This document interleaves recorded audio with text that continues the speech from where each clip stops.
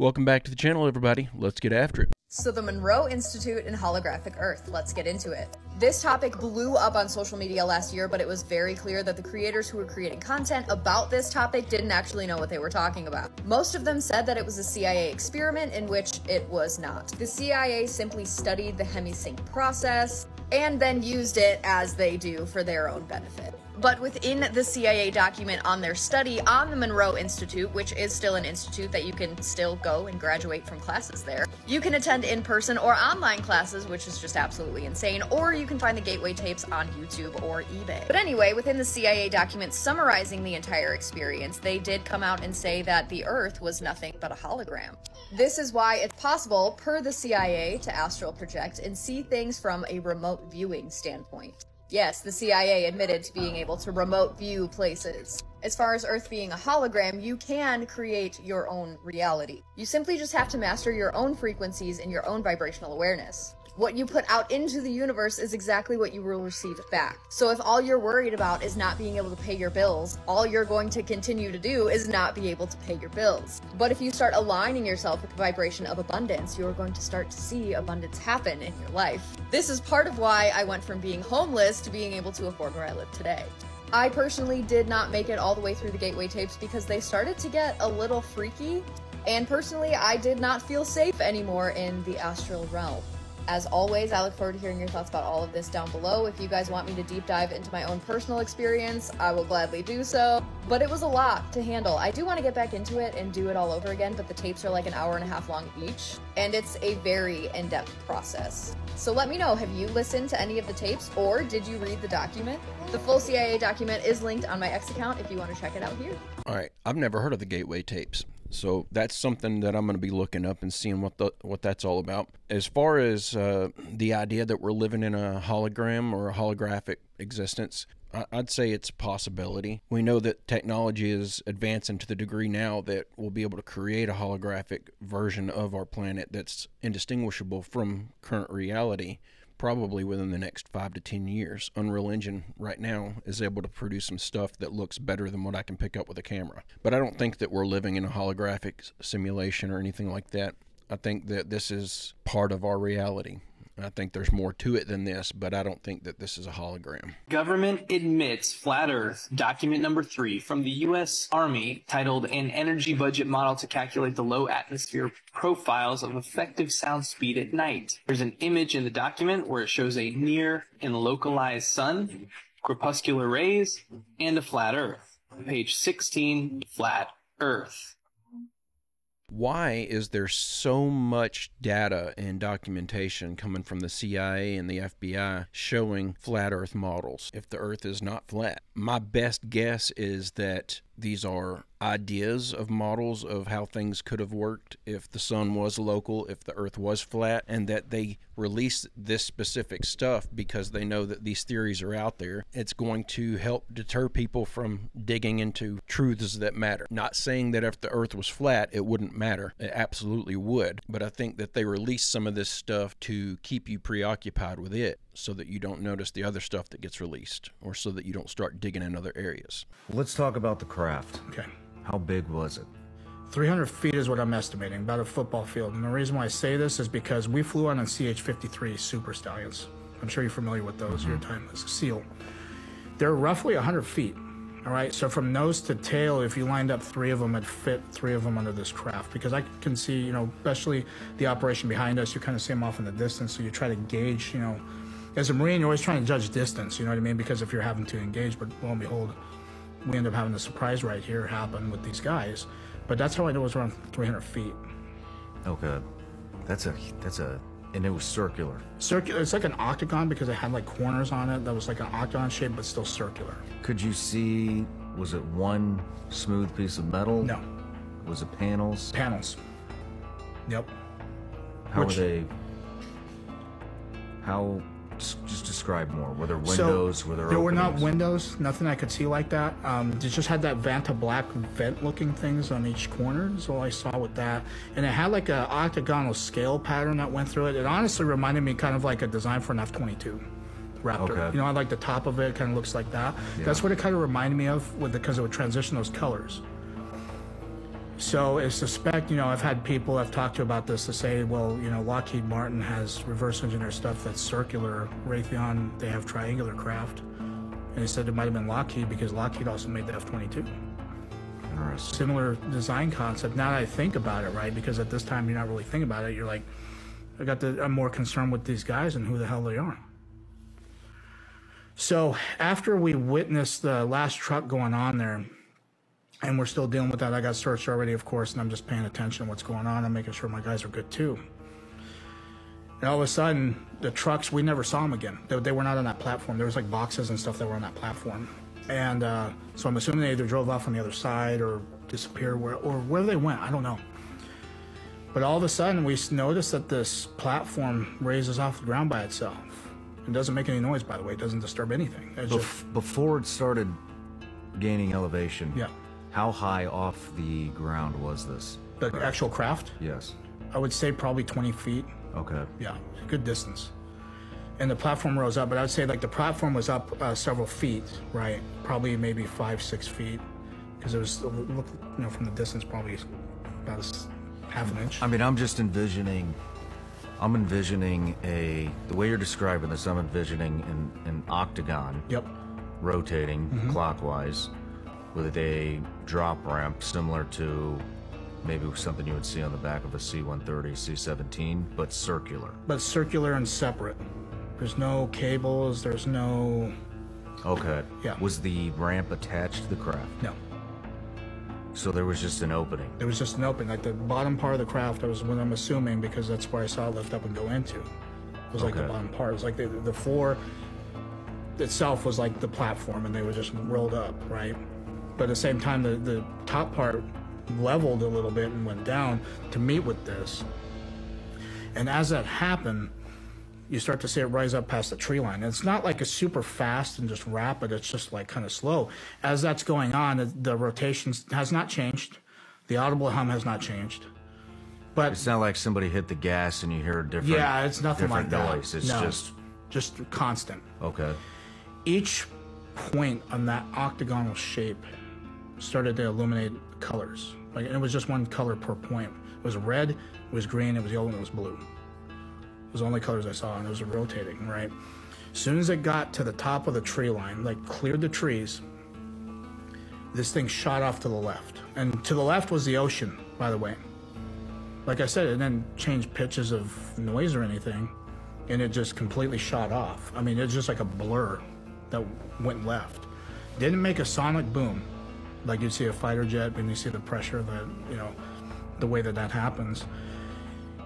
It didn't disturb any of the trees like rotor wash would do on a helo or a jet flying the map of the earth and leaving exhaust and blowing the, you kind of see Top Gun movies with that cranks up on that. Nothing. There were even coconuts that you could visibly see on these trees. None of them were disturbed. I like stuff like this because I feel like these are the type of videos that need to be getting attention. This guy's describing this alien-type craft that was right in front of him that he fully believes was manufactured by Lockheed Martin or Raytheon or somebody. And I think that's the most likely scenario, is that all these crafts are man-made, and that the idea of aliens and UFOs and stuff coming from space is so exciting that people just automatically jump to that conclusion. And so, because they know that people want to jump to that conclusion, it's easy for the government to fly under the radar and just say, oh, that's just something unidentified. We don't know what it is. Hey, if you're enjoying this video and you like this kind of content, I make a new one just like it every single day. It'd be awesome if you'd hit that subscribe button and come back tomorrow to join me. I've been asked recently, what convinced me of the mud flood? What was the first images I saw that really did it for me? And I've seen a lot of it floating around the web for a few years before I really bought into it. But the Easter Island heads, once they started digging them up and realizing they weren't heads, but whole bodies going many meters underground. Completely different from the Easter Island heads we get in our media and our education. Heck, they even showed Squidward's house as an Easter Island head. But that really showed me. It was a real eye-opener seeing the Easter Island heads like this. And for many of you, it might be a first time seeing them like this yourself. I've also been asked where did I hear about the mud flood from first, and I'm not really sure. I've always been somebody that just enjoyed digging up things that went against the narrative. Going on a lot of photo sites, Pinterest, Tumblr, back in the day, led me to some of the first pictures of the mud flood I've ever came across. But it has evolved a lot in the last few years, certainly from back in that day. It overjoys me now, seeing how much are eager to dig up our true past and their own personal findings that go along with it. Question everything, friends. Until next time. One interesting thing that I noticed as he was going through those pictures where they're actually excavating below the ground level for these statues, I don't think that they were intentionally buried. I think that there was some sort of a flood or something that buried them below the sediment, because they've got carvings and stuff all over the back of them, which, why would you go through the extra trouble of carving all of these symbols and signs and stuff that are meant to be read or represent something, I'm assuming, and then just bury all that stuff where it can't be seen? It doesn't make any sense. You wouldn't go through that extra effort. I feel like this does actually lend some credibility to the mud flood theory. Because we have a right brain and we have a left brain. So our left brain is the rational seat of thought. So if I look at my left temporal lobe, that's where my brain processes numbers and mathematics, number theory, etc. I look at the right temporal lobe. So it's just the exact same anatomy of the brain, but on the opposite side, that's where my brain processes music. So you got math and music. Now language is at the center of the brain, right? It's slightly more to the left side. And then you got geometry right around the center as well. That's why geometry is so powerful, like a QR code for the subconscious mind, to awaken this electrical canopy around your pituitary gland and your pineal gland. Geometry is the doorway to being able to do that. Now, it's interesting because our right eye connects to the left hemisphere of the brain. The left eye connects to the right hemisphere of the brain. It creates an X. Those optic nerves create an X right at the pituitary gland called the optic chiasm. Yeah, the suprachiasmatic nucleus. That's right. I'm 19 Keys, and this is high-level conversation. So if he's saying that we need to study geometry, if that's the key to everything, is that saying that everyone should study this geometria or whatever I don't know what it's called. I get comments about it all the time telling me to look into it, and I just haven't yet. Geometria, I think, is what it's called, but I'm sure that's wrong. The study of breaking everything down into numbers and then looking for context clues within those numbers to see if they have any relevance to what you're trying to study. I think that's what that is, but the reason I haven't looked into it is I have a very, very slim understanding of what it even is, which you could clearly tell by my attempt at an explanation of it. If there's anyone who's watching this video who has an understanding of it and actually believes that there's some importance to it, that it has some value, go drop me a line over at the Discord or down in the comments. I'm just more likely to see it if it's in the Discord because you can tag me over there. But please, somebody drop me a line and let me know what is the importance of this gematria stuff. Parts of the Book of Enoch talks about the fallen angels coming down and then teaching the people weaponry, technology, how to farm, how to do all this stuff. Yeah. And then, they slept with women and created Nephilim. And then in the Book of Enoch, it said these were giant men and their appetite can never be sustained or whatever. Fulfilled, so they would start eating men. And so they're just like these evil giant men. But this Native American, not referencing scripture at all, talked about in America, these star people came down and they taught the natives how to make bow and arrows and how to cultivate and farm and do all this stuff. And he says, and then these star people basically would sleep with the women of the tribe. These women would give birth to giants, and these giants had red long hair. He said, but then they would eat the men of our village or just the people. And so we had to drive them out and kill them and stuff. Yeah. I'm like, it's all lining up. What? This is all lining up. Weird. I'm scared. I don't like that news. That is terrifying. That's very, very scary. I wish that didn't exist. I'm completely convinced that we had giants. There's just too many stories and stuff that have lasted throughout the centuries and stuff depicting giants that all have the same details. Red hair, 6 fingers and 6 toes, cannibalism. And you can't take a story like that with those specific details and just have it magically appear in another culture on the other side of the planet. It just doesn't make any sense. It doesn't add up. And there was no internet back then. They weren't spreading the news about, hey, here's what happened over here and then someone else carried on the tale in a new area. These all originated from different locations, so I'm convinced. Bro, they're coming for us in our sleep. Let's just talk about dream hacking for a second. Maybe some of you guys saw this video on TikTok. How are you finding all of this out? Years of research. The McDonald's Corporation just had an ad come out a few months ago that they're looking into research and development in a technology that will afford them the ability to pump their commercials into your brain while you're sleeping. You think that they figured this out or some other company figured it out first? You think that there weren't agencies that have been wielding this for a decade or so? So it's wild because the military actually has technology that they've been using that's been well documented. One of them is called the active denial system. It makes your target's skin feel like it's on fire. You can look up demonstrations on YouTube where they show how they use it. Obviously, you can't see this beam, but it disperses crowds because immediately everybody's skin feels like it's on fire. But the scary one is this long-range acoustic device, LRADs. They nicknamed it the voice of God. So this dude is Robert Duncan, and he's a Harvard scientist. Like, his pedigree is incredible. He's Harvard, he's MIT, he worked on projects like DARPA for the CIA, the Justice Department, Department of Defense. And he has been raising alarm bells about this for years. He worked on these projects and nobody's listening. When he talks about technology that is already developed, that he helped work on, right? People are like, mind control, you can't impact me. He's quoted as saying, how do you control a brain? Most people do not believe that. I have my own free will. There is no way you can get to my soul. Well, I'm sorry, that is not true. My real specialty is artificial intelligence and robotics and redefining what human beings will be in the future. And a lot of people find this scary. I don't want to be redefined. I don't like this idea, something that's beyond my control. The very sense of self is going to be altered. Well, you're actually under a lot of control systems, and you have been since birth. And something that I worked on, and I'm not proud of, but it's called the voice of God weapon. So there are 4 different techniques and technologies that can pipe voices into an individual's head. And once you can do that, you can control them using neuro-linguistic programming techniques. You're rewiring their thought processes and brains. And so this gets into what's called offensive information warfare.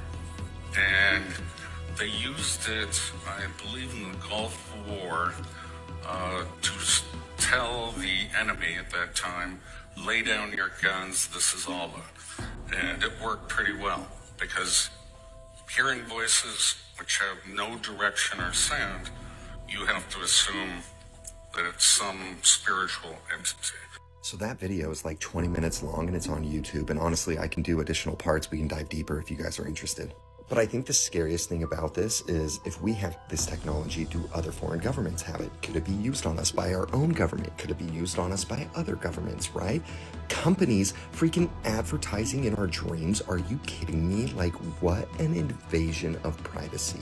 But I've had a couple of you guys DM me telling me that I need to make a video on this, and it's insane. Like, nobody's talking about this. Congress has been presented multiple bills on how they can regulate this, how it shouldn't be used on civilians, and of course, none of them get passed. They don't care, but yeah, let's ban TikTok. That's the issue.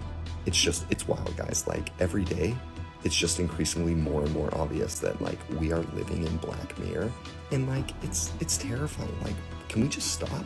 The voice of God weapon. All I picture is, like, I have a voice inside of my head. I'm one of the 24% or whatever that does. So I think to myself with a voice constantly. They have AI, and they have the ability to replicate your voice. So imagine that they shoot this voice into your head that sounds just like you, but it's telling you to do things you don't want to do. You would just think, I'm starting to lose my mind. I'm starting to have these bad thoughts. And eventually, because everyone thinks their thoughts are them, that's their self talking to them, when it's really not. It's just how you're processing things. Eventually, you'd succumb to it. That's terrifying. Neuralink's first victim, participant, speaks out. Elon Musk is mostly known as America's hero who brought us free speech and hopes and dreams of one day allowing the blind to see and the lame to walk again through Neuralink, the magical chip in the brain. But does he have something more sinister up his sleeve? We all know he's no stranger to lying signs and wonders. But is Neuralink treading dangerous territories into counterfeit miracles? Well, Neuralink's first participant speaks out and says how awesome it is that he can play video games with his mind now, controlling his computer with his mind. But this participant was paraplegic. Don't you remember them selling this to us as the blind could see and the lame could walk? This would heal them. I mean, that was the #1 goal of Neuralink. So now it feels like we're being trolled on the #1 selling point. Have you seen a movie called The Kingsman Secret Service where this guy encourages the whole world to get this chip? He would send out a frequency through these chips, and anyone who had one would go completely bonkers and they would start having aggression and, well, you'll have to watch the movie, but with a brain chip that can neurologically transmit signal to technology, don't you think that's a two-way street? When I saw this movie, I was like, you know, something's coming. And to be quite honest, it seems like this thing was oversold and they're trolling us at this point. If there is a technology that can transmit from here to here, it would be naive to say that it can't transmit from here to here. So, please stop allowing false hopes sell you a bad idea. The one thing that I think's being overlooked here with this is that these are eventual goals of Neuralink, is to be able to do that stuff. This is the very first implant. I'm sure that whenever it gets to the point that we're able to use Neuralink to help people walk again or see again, it'll be a completely different device. It will be much more advanced, and you know, it'll be Neuralink 5.0 or something, because they're going to go through different iterations of it. This is just the very beginning stage. I don't think anyone expected the very first Neuralink to cure someone who was a quadriplegic. Well, except for maybe that guy. Time will tell if we'll reach that capability with the Neuralink. What he's worried about and what he's warning everyone about is absolutely true. No one needs to be sticking this thing in their head. Unfortunately, there are people out there that need this thing, and hopefully those are the ones that get it and nothing bad comes from it, but I don't trust it. That the #1 problem in Hollywood was and is and always will be pedophilia. That's the biggest problem for children in this industry. The casting couch even applies to children. Oh yeah. Not in the same way. It's all done under the radar. Nobody talks about pedophilia. It's the big secret. And it's widespread? Oh yeah. I was surrounded by them when I was 14 years old. Surrounded. Literally. Didn't even know it. It wasn't until I was old enough to realize what they were and what they wanted and what they were about and the types of people that were surrounding me, until I went, oh my God, they were everywhere like vultures. You believe that children are being abused by pedophiles in Hollywood. Absolutely. So why are you sitting down talking to me? Why aren't you sitting down with the police right now? I told the police. In fact, if anybody wants to go back to 1993 when I was interviewed by the Santa Barbara Police Department, I sat there and I gave them the names. They're on record. They have all of this information, but they were scanning Michael Jackson. All they cared about was trying to find something on Michael Jackson. You said, by the way, did not abuse you. Michael was innocent, and that was what the interview was about with the police in 1993. I told them he is not that guy, and they said, well, maybe you just don't understand your friend. And I said, no, I know the difference between pedophiles and somebody who's not a pedophile because I've been molested. Here's the name. Go investigate. And let me push this forward. There are thousands of people in Hollywood who have this same information. Why is it all on me? Why is it if I don't release the names in the next 2 months, 6 months, or a year, I'm the bad guy? I'm the victim here. I'm the one who's been abused. You know, think what you want about Corey Feldman, but that dude has been warning everybody for like over a decade that this stuff's happening. And it's sickening to hear the response from some of these reporters he's talking to. If this really happened, then why are you talking to me about it? Like he's accusing them of making it all up, when everyone knows this stuff goes on. He's just one of the first to come out and actually say something because he's not worried about ruining his reputation to get the truth out there. And I think Corey Feldman falls into that camp of, well, they say whatever age you become famous, you kind of stay that age mentally for the rest of your life. I think Corey Feldman absolutely falls into that. He's like a child as far as like his behavior and stuff. I watched an episode of him on like MTV Cribs or something where he was showing his house, and it was like a 14 or 15-year-old was hosting this episode and walking you through his house. That's just his mentality. But I don't say that to be negative toward him. I actually like Corey Feldman. I'm a fan of his work whenever he was younger doing these movies and stuff. Huge Lost Boys fan. But yeah, I think just because he's still kind of childlike in his mentality and not really super famous anymore. He's kind of looked at as a Looney Tune, and no one took him serious. Because of that, how much more horrible stuff went on that could have been avoided if everyone would just listen to him. 1972, Rockefeller bought up, shut down, or bankrupt 90% of the oil companies. Our good old Constitution came into place, and in 1911, the Supreme Court found Rockefeller in violation of the Sherman Antitrust Act and split Standard Oil into 34 independent companies. So they said, you can't have the monopoly on this, you're done. You think that changed who he was? No. He promised to bankrupt America. At that very same time, they were learning how to turn petrochemicals, exactly what he had at his fingertips with the oil, into pharmaceuticals. Now, John D. Rockefeller's biggest threat was natural health. So what does he do? Being the businessman he is, he donates money to the medical schools because he wants to control. And what do you do when you want to control someone? You give him money. And then he hired a guy by the name of Flexner to study the school's curriculum, to figure out what they were teaching everybody, and to persuade the government to establish allopathic medicine, which used the unnatural substances to treat diseases. This is how Western medicine was founded. So all of the medications that we take are petroleum-based pharmaceuticals. Sounds super healthy, don't it? There was a cave found in the Grand Canyon in the early 1900s that predated Native Americans, and in fact looked like it came from Egypt, and the Smithsonian denies it to this day, yet they funded the expedition. So 1908, this explorer, he wanted to go to the Grand Canyon to look for gold, so he was going down one of the rivers in the Grand Canyon and saw a mineral deposit about 2,000 feet up on a cliff. Went up there, and he saw some bushes or whatever, and he pushed the bushes aside, and it was a staircase that led up to he said clearly a man-made cave. Yeah. He walked in there and immediately was like, what am I looking at? Because it looked like there was hieroglyphics all on the walls. And so he did a little more exploring, and it was huge. And so he was like, this is crazy. And so he like took some pictures and stuff, and then went to the Smithsonian and was like, can you fund me, and like we'll get a team out there to see what this is. Yeah. So they went out there, and it was basically an underground city. And they said that at one point in time, it would have housed like 50,000 people. If you go there to this day, it's fenced off. There's just this one restricted section. The natives in that region, they talked about how they weren't the first people on the land, and that there was people actually before them, and those people were taught by the star people, and like they're taught by the star people how to make weapons, how to do like this.